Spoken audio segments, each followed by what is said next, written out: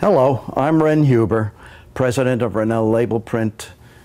I've been in the label and labeling industry since 1967. Today we want to answer the question, how to choose an appropriate surface protection for a label. In almost every case, labels need to be protected. The graphics, the surface, for durability, for longevity, because of extreme temperatures, moisture, other environmental conditions.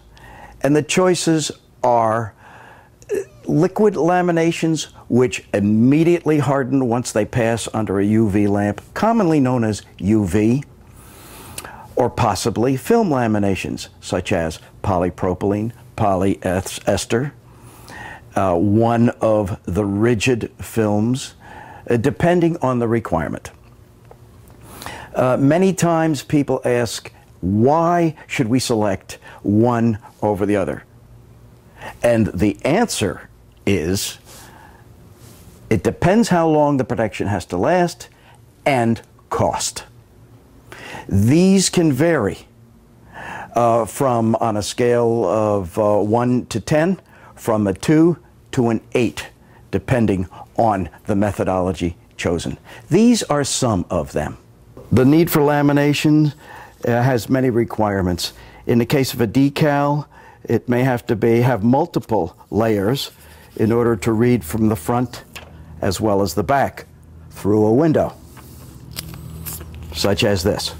There may be a drop-down window lamination, such as this, where the information is placed underneath the window for a permanent seal. Special requirements, such as for an item that gets washed and rewashed, such as a 5-gallon water bottle. In this instance, we see a coupon, which is printed front and back.